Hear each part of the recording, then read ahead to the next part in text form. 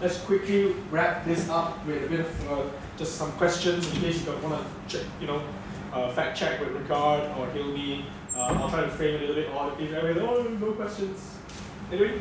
Could we do a road show with them? Road show? Yeah, I'm gonna do it. Take them to I have to do this again.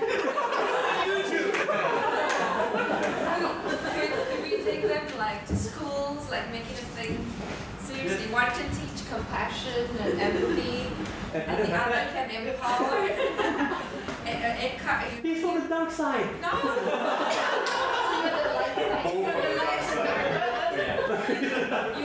There's a group of kids in my head in the school I teach who would love you, meaning they get bombarded and scolded and penalized for being different, for talking, asking questions, and someone like you come and tell them, hey, I love you guys. It would be so weird for them. Yeah. So here's the thing. When we talk about doing motivational classes and motivational talks and things like this, that can be really cool because often it gives people some kind of hope. Yes. But you haven't changed the situation they're in. So the depression coming when you come crashing down from that can be even worse. Which is why I hate motivational talks. Because it's useless. Because I talk about there's three types of motivation, right? There's the basic needs, there's the correct mistakes, and then there's what he called inner guidance, right? The inner motivation. And we know today how to do this. There's three things, right? There's the autonomy in how you do it. There's mastery, and always getting better at what you do. And there's the P, the purpose. If you have those three, which I'm having a feeling you have here at Mind Valley, one way or the other, that gives you but that gives you the inner motivation, and that is how you motivate. You can't motivate anyone. What you do is that you create an environment where you highlight the A, the N, and the P. That's all you need to do. All you need to do is be there to empower people to do this, and they will do it, right? So these kinds of motivational talks can be really cruel because you don't change the system. Can I take one step further? See, one problem about taking us around for roadshows is that there's only us as individuals. It's hard to share for everyone, and in the end, you want to solve the problems for as many people as possible. But if you talk about empowerment, what you need to do is identify what are the things that individuals can do that they don't need to ask permission or get resources for. Yeah. Like for example, you want to get you to be a doctor. No, not that. You have to go through the medical program because you need to go through the practice and you have to pay a lot of money to go through that. But let's say you want to draw. That's easy. And pencil paper and just start drawing. And all you have to do is show that this is how you start drawing, this is how you improve in drawing and so on. So anyone who goes to the courses can do that. There are skills which will take some resources to learn, like learning musical instrument. You have to buy the instrument. There are skills where you already have yourself, you just need to practice yourself. And perhaps the solution could be as simple as putting up YouTube videos and telling them, okay, if you want to do this career, this is how you start. You want to do this is how you start. Because the people who are very sure of themselves, they got there because they learned to learn by themselves. And it could be as simple as telling people, this is how you use Google to find out how you need to learn something. I started programming when I was 9. I started my first software company when I was 15, still in high school. I dropped out from university. Now, just a year ago, my university called me and they asked, oh, you're doing so good, you're rank number 7. Can you endorse us? I'm not kidding. So I believe you. So I thought about it for a week and then I responded, I'm very sorry, but I can't do that because everything I am today is because I dropped out and I had a great fortune of having a great mentor. I know why I'm here. It's because of him, right? Because you have these like one person that gives you the passion and the questions to drive you, and that's all you need. And I didn't get that from university, so I couldn't endorse it. It was like, that would be a lie. I strongly believe I'll get that call one day as well. I wait for that call. Yeah, it's like, sorry, you cannot. And I like what Hilmi was so like framing the things. It's like, I think one thing you need to understand is that Educamp is not saying that this is the only way.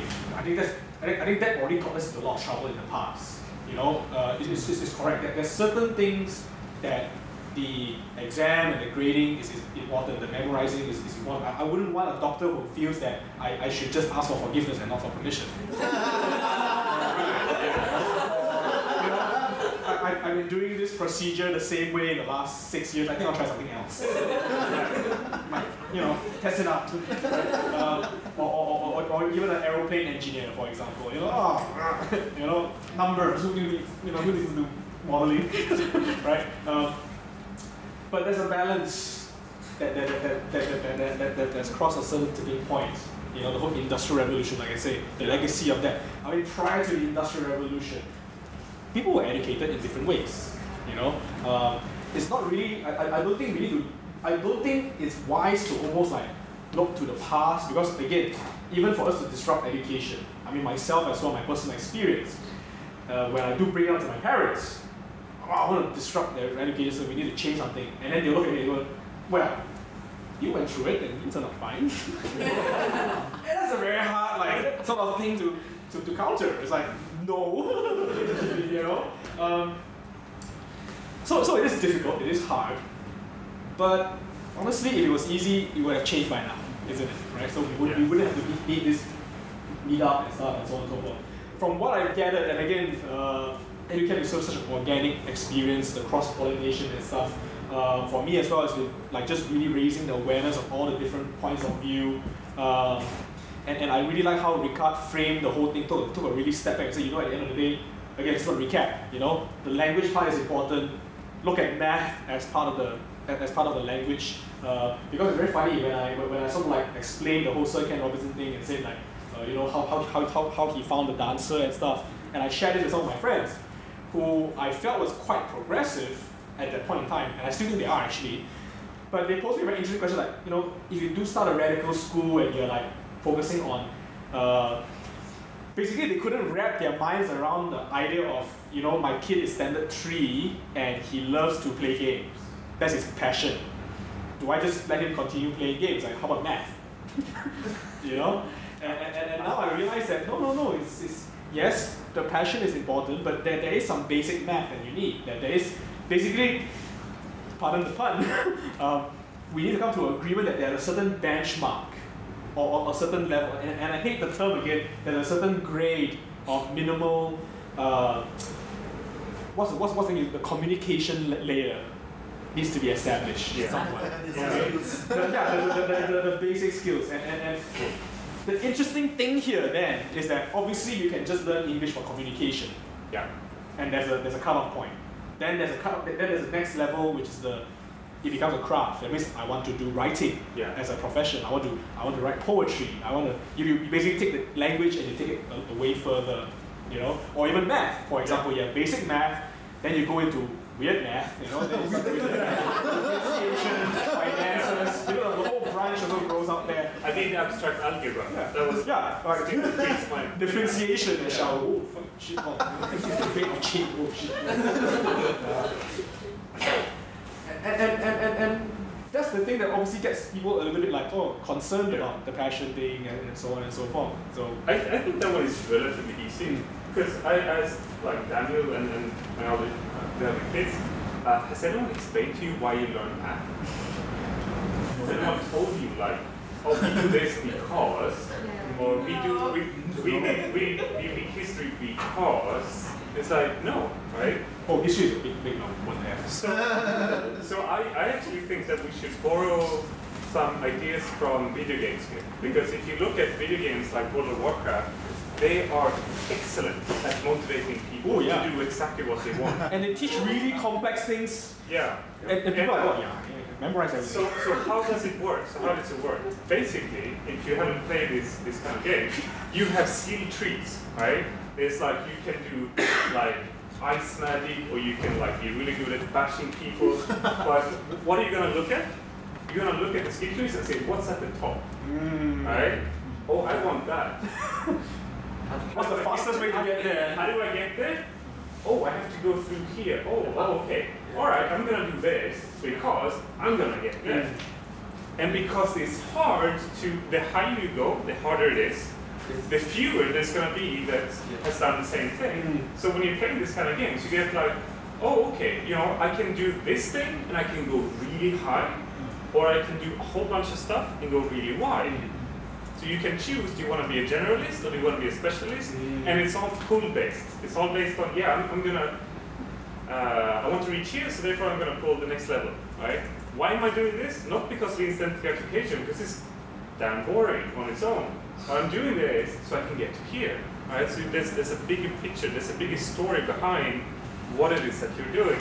And I think we need to borrow from that in education and learning, because kids get that, because they, you know, you guys do this like every day. Then you got the advanced kids who's like, oh, there's a store in China that will level up my characters. Right. Just pay them some money. Yeah. So Mommy says I can only pay 1 hour a week, so I'll just pay this numbers. You are not talking to my son. So there's all kinds, so you can game the system, right? Right. But the essence is there. I definitely believe it comes back to what you said, that the grades really are about feedback. It's not that the grades should be top secret to you. It's that once you have them, they're not important. Because what's important is your portfolio. When you go, it's like, this is who I am as a person, and this is what I can do for you. You have a problem, I can solve it this way. Right? My grades are not really all that important. It's a diagnostic tool. It's a feedback. The grades and the exams and they are diagnostic really important for that. But you know, I think that's a huge shift as well, to look at exams and grades and tests as a diagnostic tool. It's just a way for you to figure out, because again, you know, in an ideal utopian world, you have one teacher and two students. But no, you still got to grapple with a bit of the industrial thing, or rather the shortage of teachers and stuff. So look at it as differently. Tests and exams should be regarded as a diagnostic tool to help teachers or facilitators plan things better, or plan, you know, sort of say, oh, you know, let's say if you are weak at math, then you have a conversation. Okay, why are you weak at math? Is it because the way I'm teaching is wrong, or is it you're just not interested in math? If you're really, really not interested in math at this point in time, cool. What are you interested in? Right. Let's focus our energies there. When you eventually find a need, when you go, damn it, this job needs advanced calculus. Yeah. Then you'll be more motivated. Oh, I need to learn advanced calculus now. Whereas if you're totally learning it just because it's part of the syllabus, part of the plan, and you're not getting it in context, and again, there will be people who are comfortable with that. They're like, oh yeah, I can do advanced calculus, but there are also going to be people who are like, I just can't learn this at this point in time, and that's important. Yeah. I can't learn this at this point in time because I just can't see the purpose of this. Like moral, for example. So do something else. Yeah, exactly. You know, instead of like, I still remember, and here is where I bring to the next point. Let's share a little bit, and that's something that I, you know, even from a young age, it was tough because history, man, you know, we had the big textbook. Okay, here's the real story. Starting at, is it SPM? Is SPM history? Yeah. PMR. I can't remember. Anyway, we had to learn history. All right, and we had the main and we had the main textbook, the official syllabus textbook, which is verbose and long and drags on. And the school made us buy a supplement. It's almost like the point form version of the textbook. You know, and sort of like, you know, the teacher will tell you, okay, for your hope, you know, you need to study this chapter, but I will use the supplement to teach because it's just shorter. Because there's no way we can go through the whole syllabus if I use the long version, the official textbook. And then, so the plan was supposed to use a supplement, and our teacher goes, actually, this supplement is not good. There's another one which even shortens it even more and just compiles based on the past year's papers. All the points, these are the only points you need to memorize. in order to get the grade. And I'm like, what's the point? So that's one thing I noticed. Like the textbooks are like so short, and my daughter will burn through Twilight in 3 days. It's like if you read Twilight as fast as you read this textbook, you can do the whole thing in a week. Just burn through the textbooks and be done with it. It's just amazing, right? But they are written so uninterestingly that it's just amazing. And yeah. One thing I noticed studying in America was that textbook writers, they make very interesting textbooks. They're actually writers. They're not putting that in point form. They actually figure out that someone's reading it. They try to make it fun. One of my favorite examples was from psychology textbook. They talk about the 4 drives of humanity. What are the 4 things that makes people do things? The 4 F's, they call it. And it's said that in textbooks: fighting, feeding, fleeing, and mating. No, he didn't say mate. Oh, yes. Yes. And this was in an official psychology textbook. But that's the thing. I find that humanities textbooks are more fun.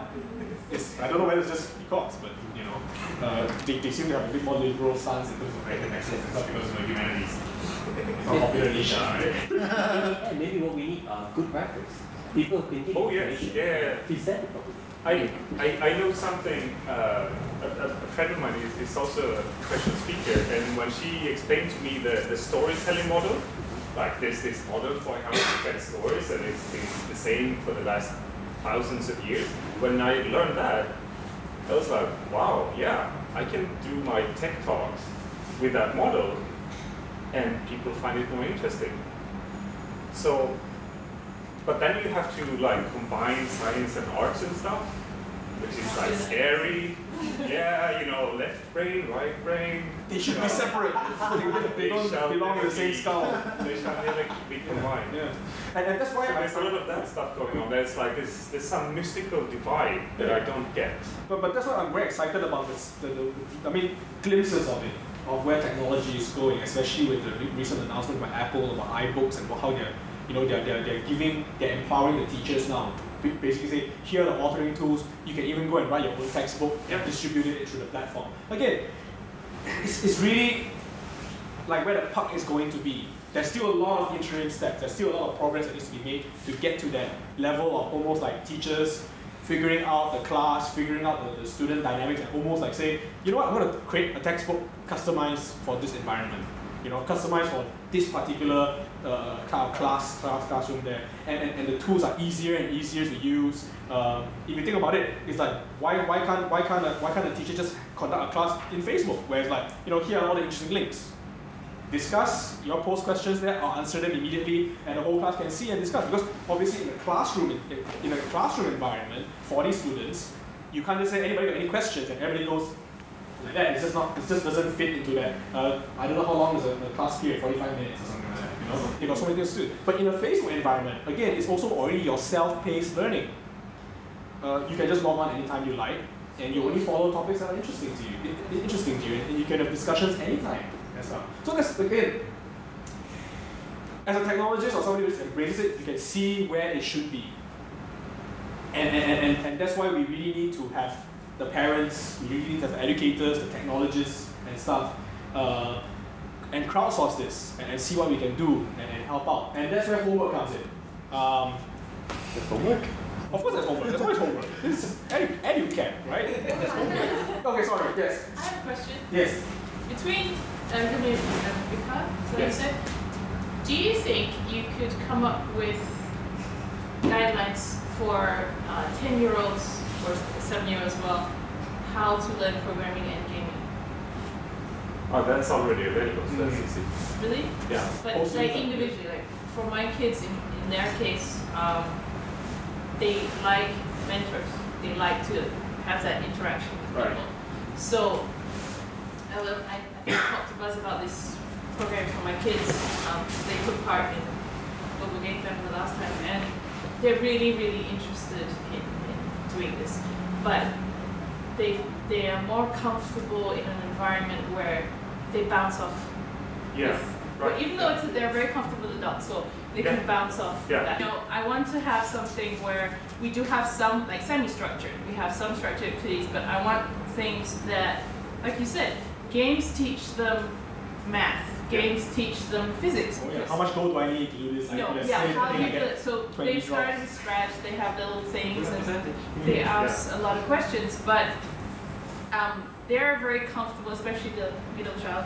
He's very comfortable with a mentor. He's more familiar with that. So I talked to Buzz about, you know, the unit that they're working at, to do whether it's a Saturday program, day part, whatever, for them to come in, and they had so much fun that time, and they really want to learn, and like I said, they learn from a mentor. They like that concept because they don't get it in school. You know, so that's something I wanted you guys to think about. Not like really lecture style, but something that also partly for me to show them. I said, look, they're still learning math, they're still learning physics. Yeah, it's almost like a mentorship apprentice. We're going back to the PE they're industry. very fascinated by, because I guess maybe from what I do and everything else, they deal with a lot of adults.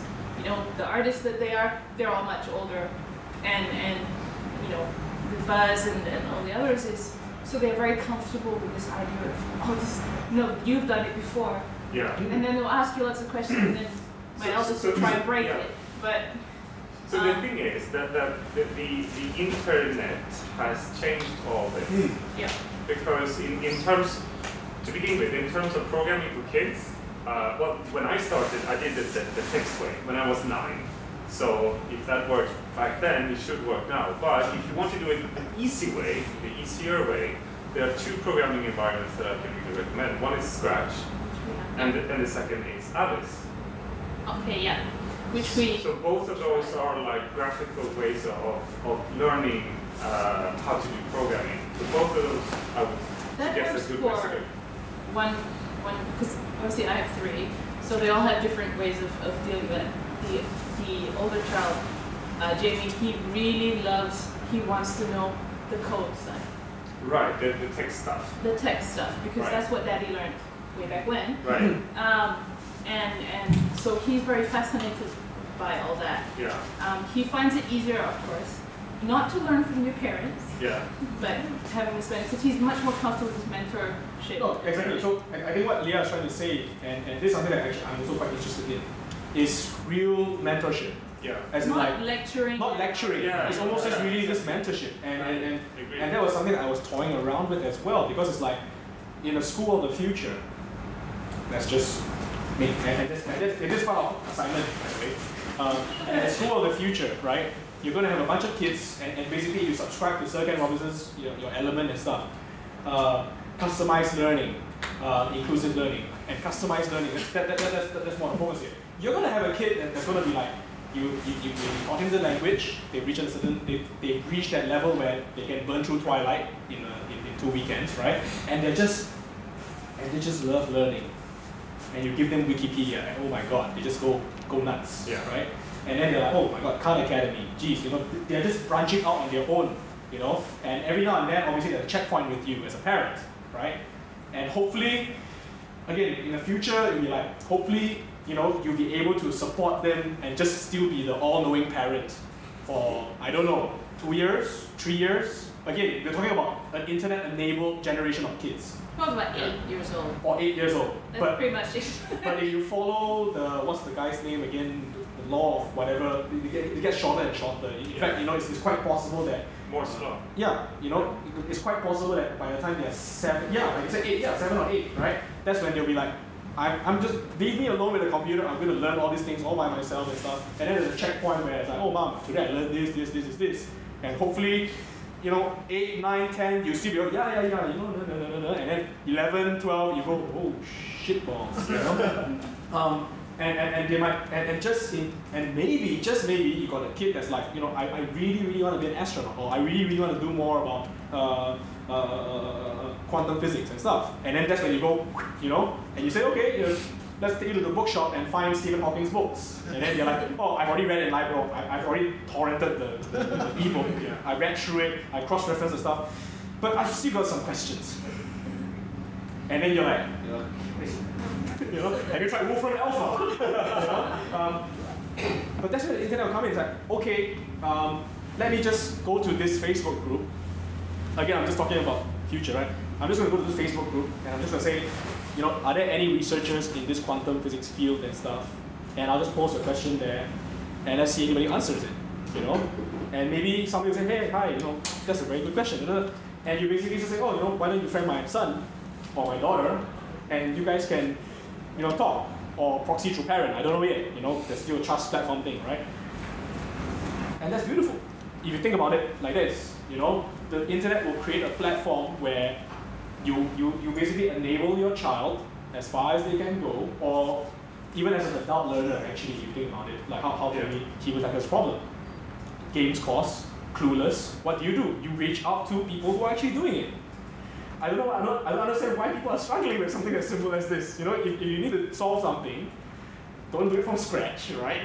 you obviously ask somebody who's already done it and say, hey, why don't you point me the way? You're not asking for like, hey, I'm going to sit down and teach me. But it's more like, can you recommend some books? Can you recommend some resources that I should go through? And just grunt through it. And if I've got any problems, maybe you can toss me another bone. And if one teacher gives you some stuff and it doesn't work out, you can find another teacher, you can find another mentor, you can find another mentor. That is the learning process. That is how learning happens. You cast your net out and you find the right teacher, or you find the right guidance, but it's not about sit down and download to me. Well, let's face it through Angelia's problem. Yeah. Because her problem is actually finding a mentor. Mm. And if you say that the issue is why do you find a mentor, well, we don't have a mentor's catalog. No, we don't. So we don't. Maybe the way to phrase it, because if you say that, okay, the internet is like that, the internet is so vast, so huge, so alien now that people wouldn't know where to look for the internet. And this is where Educamp might come in. We might want to start doing a support network. And in this case, it seems quite natural. I mean, if Ricard says, yeah, I don't mind spending 15 minutes interacting with your son. Or maybe Ricard might say, okay, I may not have time, but I'll see if a friend of mine might be interested. No, I've actually thought about it before. Yeah, and I think we should do that. We should totally do that. And just, yeah, sorry. Sorry, no, I was a bit interested in what practical suggestions they would have in terms of propagating some of the ideas they put out here today in a very practical sense, because some of the things you're talking about are a little bit far out there, not very easily accessible for a child who's going to school right now. For instance, he was talking about empathy and compassion. What can be done in schools to improve this? That's very, very easy. Yes, and similarly, whenever he talked about any of his students and gave examples, I kept thinking about how I wish some of the teachers were here to understand that perspective, because it's an uphill battle for me. I can't really go on YouTube now. No, because you need that, because it's all about perspectives. It's all about knowing. Most teachers are quite, well, not clueless as much as they just know to deliver a lesson. They just know to deal with the smallest issues. But in the process of understanding students the way he does, while conducting a lesson, while teaching the knowledge that needs to be imparted, that's something that very few teachers possess, that very few teachers are encouraged to have. So I would love to know what very realistic, practical ideas both of them would have to just start putting it in there, in a school system, trial error in whichever school that's willing to take it on. Yeah. That's the first question. Am I correct in assuming that the Socratic method is not very popular around here? Sorry. The what? The Socratic method. The Socratic It's method. in Socrates. What is that? Can you guess what it means? Constantly Yes. ask I and can Google it. To constantly ask and Yeah, people. constantly asking. Right? No, it's not very No. encouraging. So that's the thing. Because the idea behind it is to get people to think for themselves. I'm not going to tell you anything. I mean, Daniel gets super frustrated because I will tell him like, what I did last week is like, okay, put up a blog for your hobby. Constraint, you cannot use an online hosting service, meaning you have to actually download Set it up, figure out how to do it. Ask me if you get stuck. and you told me like, oh yeah, I need to enter my password to install it, kind of thing, because, you know. But otherwise he had to figure it out himself. And I do that kind of stuff all the time. I would give them like, here's the big picture that I want you to solve. Figure it out. Ask me if you get stuck. And the thing is, games have solved it. Have you played Skyrim or some of these complex MMORPGs? I It's finished crazy. it twice. And then you got like little kids who's like, I figured it out. Yeah. And like, Yeah. you ask your dad to teach you how to do all this. You're like, no, you know, level 100, Exactly. teach kids. You know. So, coming back to the question actually, and actually connecting to what you said also, we programmers are super lazy because we have learned one skill to perfection, and that is how to take a really hard problem and break it down into small steps. That's what we do. Yes. We are super lazy.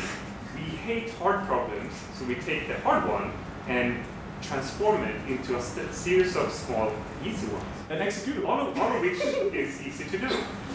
And this is something that has nothing to do with programming. It's actually a math skill, right? So, and the problem is when you have a math problem, you have the problem definition, the method of solving it, and the result. And school, as you know, focus on the first one. It's like, here's the definition of the problem, blah, blah, blah, and now you do it, and that's supposed to be the hard part, and it's like, you know, you can check at the back of the book to get the correct result. And it turns out that life is actually the complete opposite.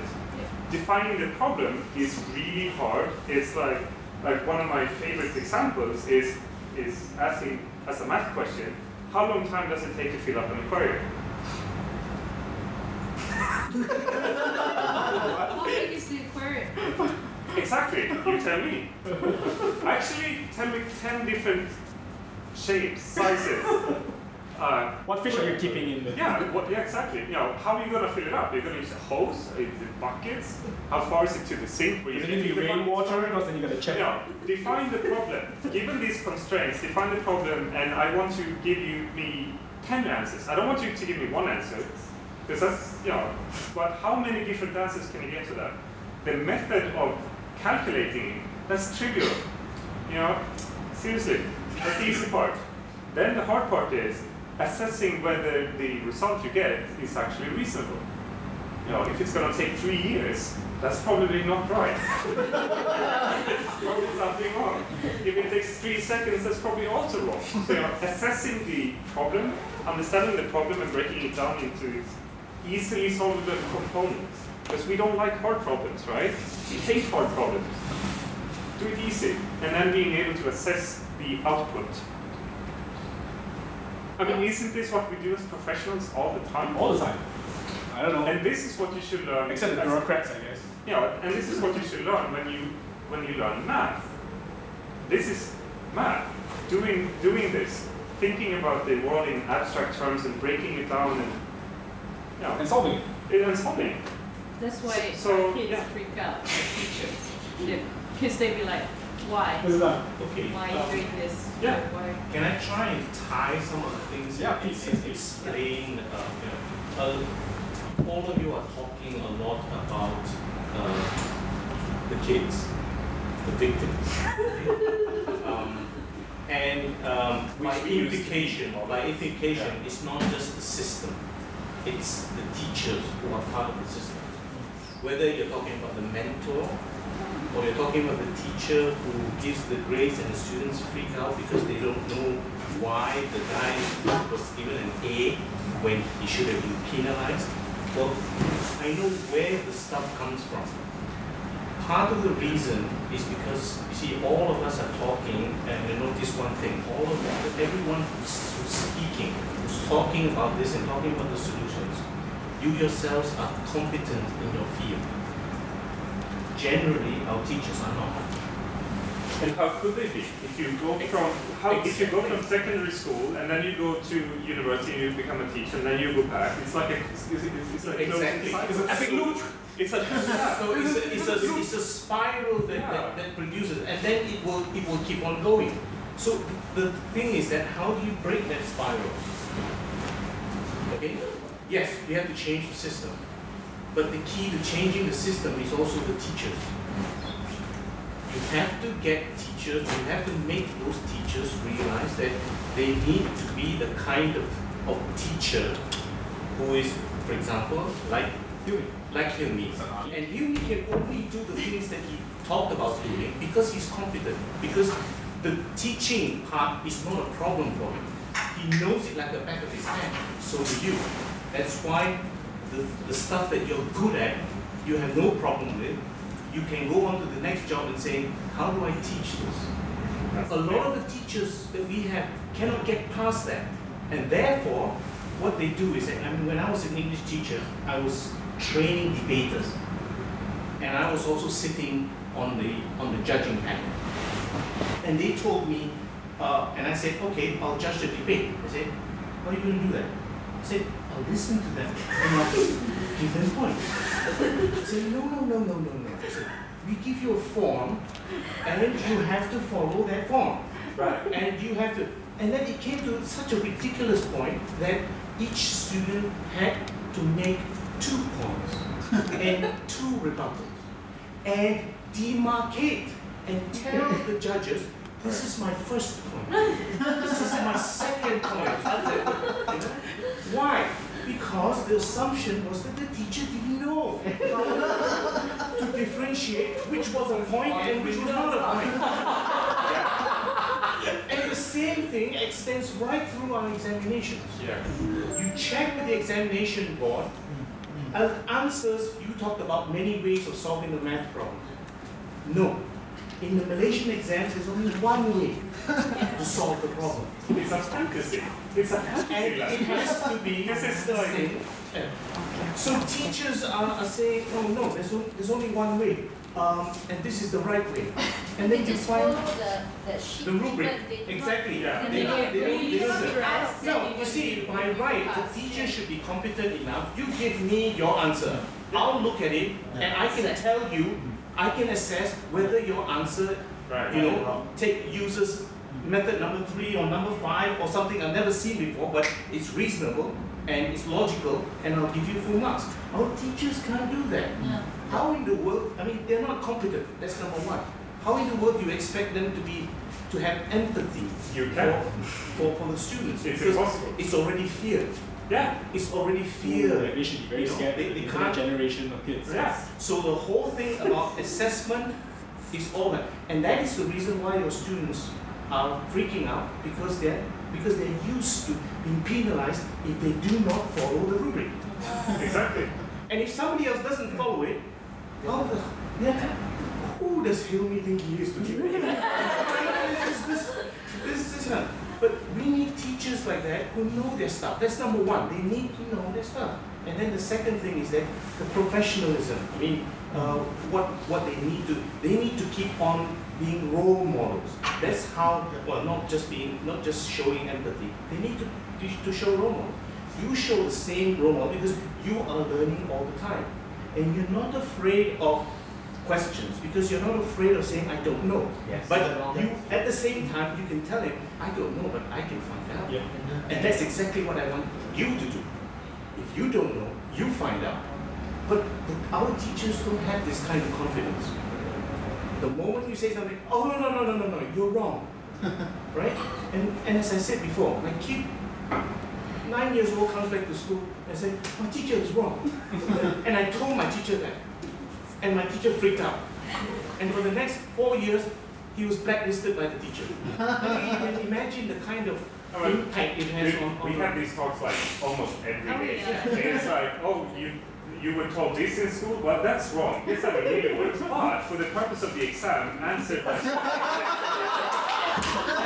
And it's not an uncommon story. Yeah. And more parents that I talk to bringing this up. Yes, I have to say, the excuse that teachers always give is that, let's say I give an answer, it's like, no, you must follow the scheme. You have to follow the damn scheme. You just can't do anything. So the thing is that the teachers are also stuck in the system because they are penalized if they don't do this. So there's a whole, that's what I'm saying, it's a whole thing. And their job is tied to the 4 F's. Yeah. Because if they don't do their job, they don't get food. There you go. No, but I mean, it is not impossible. I mean, what you said is true as well. It's not just the students, it's the teachers. They've got to have the guts. Yes, yes. They've got to have the guts to say, no, the answer is correct. I don't care about the rubric. I'm giving him an A. So the problem is when you have a system that systemically penalizes guts.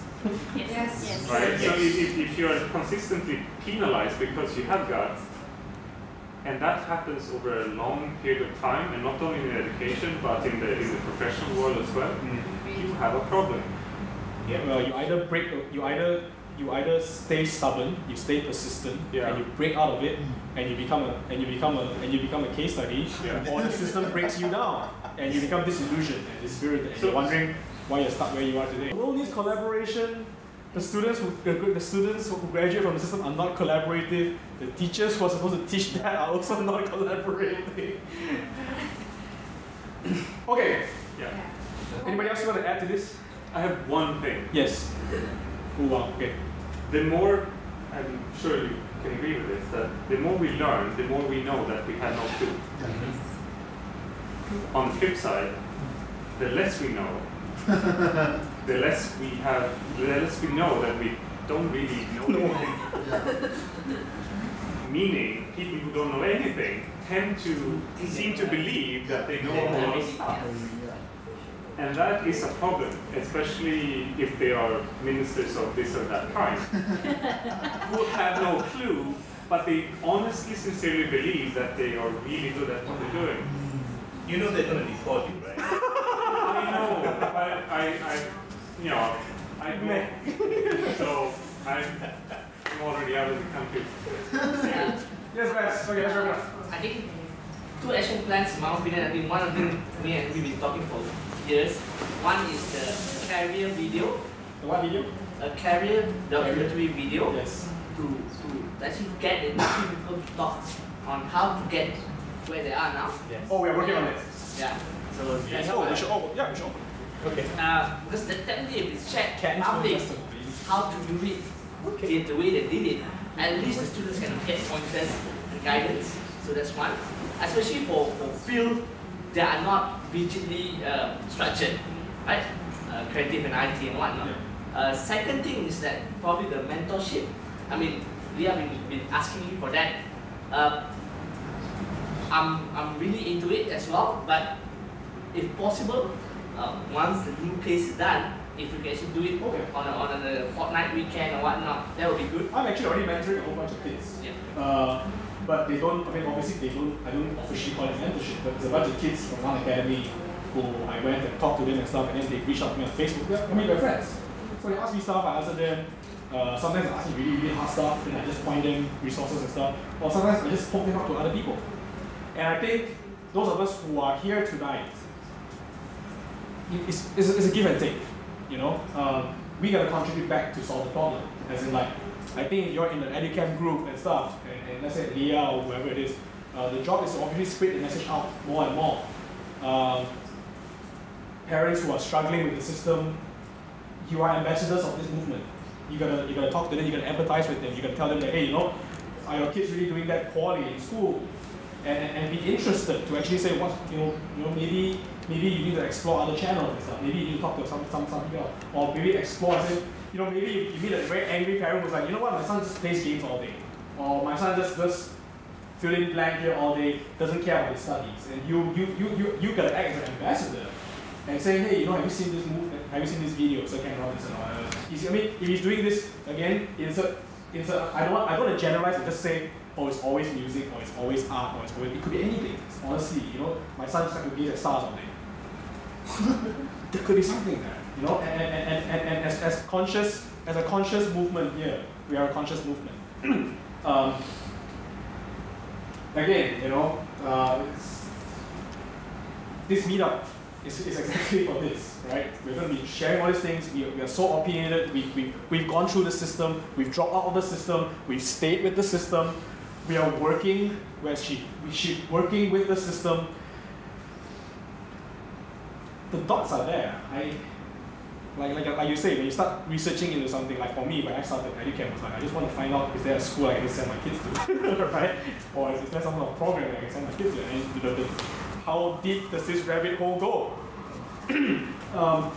So homework assignment is simple. Well, relatively simple. So first is that, again, are you in agreement that in order to really solve this problem, you have to be part of the solution? It's not just throwing ideas. It's really like, if Leah reaches out to me and say, hey, you know what, my kids like web design. Do you think you can help them out? I would say yes. Can you? Of course. They have their own website. I'm already doing that. I'm already doing it with a bunch of kids. But the skillfulness of this is that, again, a bunch of them, or rather a lot of them, are coming from an education system which is, where's the answer? Show me the answer. Show me the answer. Because that's just how it is in the school. It's like, I want to design the best web. I want to write the best program. Can you show me how to do it? What's the first line of code? Where do I copy? Where do I copy the solution from? And a lot of professionals, and I've spoken to people with the Teach from Malaysia thing. That's their frustration as well. Because it's like, you know what? I go there, and all these kids are just expecting to be spoon-fed, and that pisses most of them off. Because obviously we are not, we are professionals, right? We learn all these things on our own. And you basically volunteer yourself that, okay, I don't want mentoring. And then you have a bunch of kids like, yeah, just show me how to start.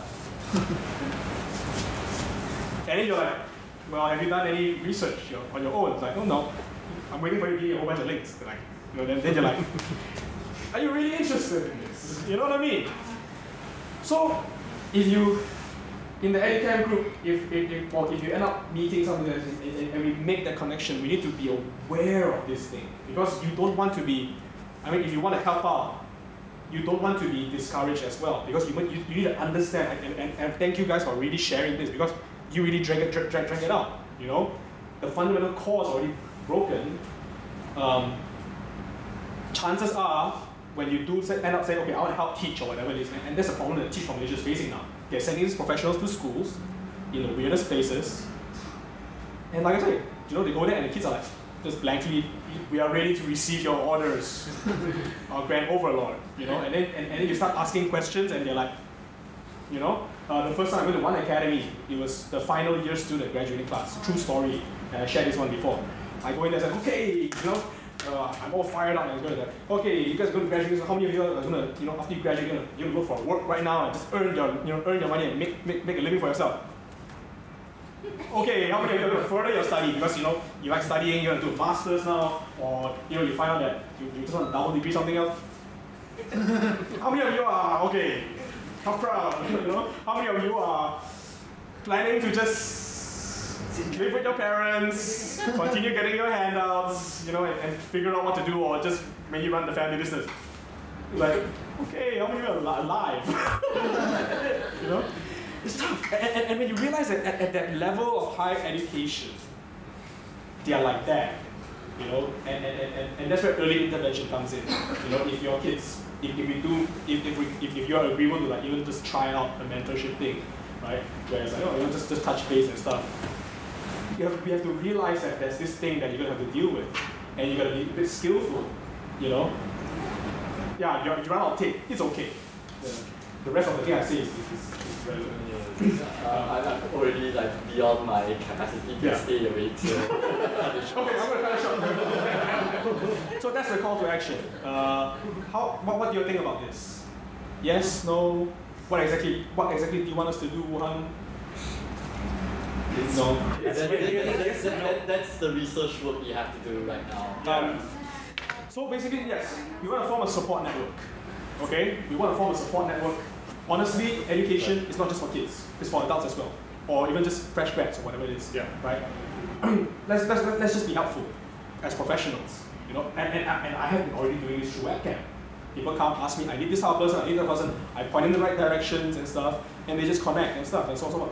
Maybe we can extend that to children. I don't see why not. But be skillful about it. So that's the first call to action, and let's try it out. The second call to action, which is I shared with Ricard already.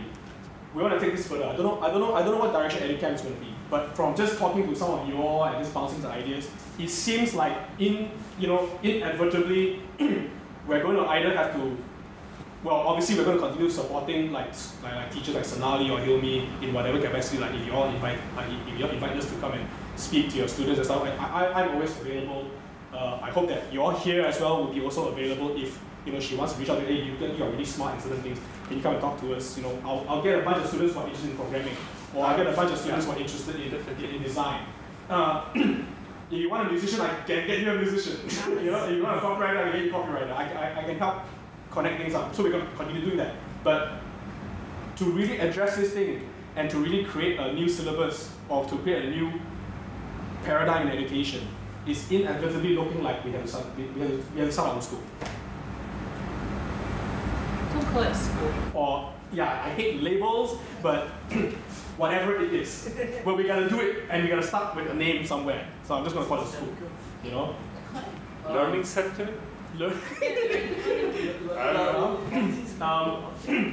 And the homework is like this. Right? And I'll continue sharing this with the exact time frame, not quite sure, but again, the dots are there. What I mean by dots is that I think there are people ready to fund this thing. I think there are people who are ready to help facilitate this thing, but we need to have the business plan. Yeah. And the business plan obviously needs to be a collaborative effort. So the challenge is like this, or rather, if you prefer it, the project brief is like this. Imagine the world has been wiped out by some apocalyptic disaster. There's only a bunch of us left. Like games. It happens to be us. Blank canvas. There's a whole bunch of kids waiting for a classroom or a class or a school or whatever. Don't limit yourself to, and I agree with Leah, don't limit yourself to a school. Maybe it's not a school, maybe it's something else, I don't know. Learning in the cloud, maybe a Khan Academy sort of thing. But what we need to figure out is to address the problem of young parents, which is, I've got my kids, I've watched I've watched the Ken Robinson videos, I've read the books, I've read Outliers, I've read all these things. And the awareness that yes, maybe my child is a doctor. Maybe my child can do the grade and the exams and stuff and be an engineer and stuff. Maybe he doesn't. Maybe she doesn't. Maybe she's something else. Blank canvas. How do you design a school that can support left and right brain? And you'll be drawing on your own personal experience. I've already got some ideas. I don't want to pollute yours. I used the word pollute. And what I will do is that in the future Educamp, again, we're going to need a few more people. I think a lot of the key pieces are already there. Like I said, I've got the musician, I've got the copywriter, I've got the entrepreneurs, I've got a lot of entrepreneurs. Now I've got programmers, I've got game designers, I've got English teacher, I've got Sonali, I've got and more. I don't know the rest of you enough, I got video people and so on and so on. Drawing on your own education background and stuff, and how your adult learning life has been. And then we're gonna eventually arrange a real genius storm. And we're gonna say, okay, let's throw some ideas out there. Let's structure a few things. Let's go through a few user stories. Maybe we might branch out and say, more science one, okay, we branch out. More art one, branch out. More, entrepreneurship one, branch out. It's almost like a hackathon for a new school system, right? Discuss, come back again, and then say, okay, how can we all fit everything together and stuff? And then with that business plan, we basically take this and we pitch this and say, I need funding to start a school. I want to pay my teachers well. This is our metric for success. I need funding for 3 years, 4 years, 5 years. Don't call it a school. Or whatever. Because you think There's if you establish it here, Yeah. if you call yourself a school of any kind, You're then under you MOE. have MOE. MOE coming in, you have all the other. And that's why I need all of your help, because obviously I can't do it by myself and listen out. You So should talk to the people that Anyway, it's not the time to discuss Oh, minutia sorry. right now. Yeah. Okay. I'm talking to as many people as I can, but there's only one of me. Okay. That's the homework. Everybody cool with that? Yes. Okay. Yes. Okay, Educamp, enlist your friends, enlist like-minded people. And again, if you need help with anything, post it up. I'll do what I can, we'll all do what we can. I think if we start from just inculcating empathy and just being conscious of each other and stuff, again, one person can only do so much, a lot of people can do a lot more. Let's see how far we can drag this baby out of its wherever nether regions and just bring balance back to the force, if you will. Yes? That's fine, that's great. Agree, we'll take us as much as I can. The other thing that, the other concern that I have is like, what we are starting probably is going to take time. So it's okay. That's the whole point of Educamp. Well, yes. So I think we'll just leave it off the table. I think it's something that needs to be discussed. No, I'm not going to discuss it now. What I'm saying is that I particularly have this thing about teachers. And I think if we can get as many people, I already personally know of teachers who are like-minded, but they're stuck in the system. So I'd like to get them together so that they know that they're not alone. Yes, let's brainstorm. Let's bring them out. I don't mind meeting them. I don't mind having talks. I'll drag whoever is available to talk. Hiromi can give the talk again. Lisa can give a talk again. But all these people are like you. I believe that if I bring the right audience and say, hey, do you mind coming and share 1 hour? I think we're ready. I think we're ready to commit. And let's do it. Cool. Yeah. Thank you very much. Sorry to keep you all up.